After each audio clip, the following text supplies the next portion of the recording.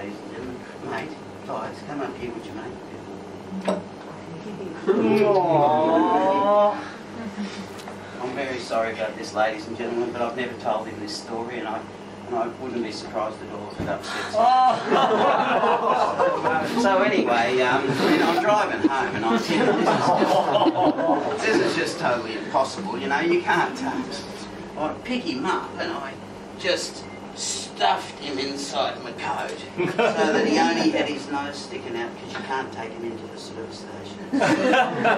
Only his nose is sticking out. And anyway, he stands there, we have a bit of a chat, and the big old barmaid comes over and she has a bit of a look at him, and she's quite pretty when she smiles. You don't see much of it, but she's pretty.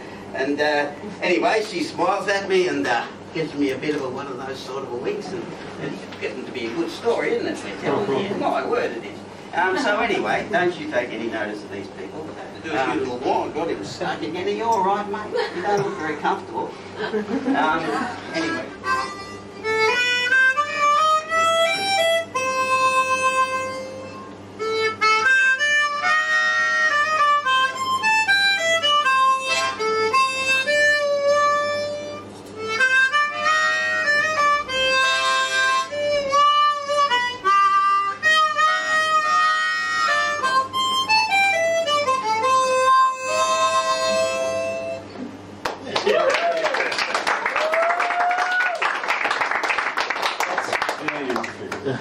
June loves the blues.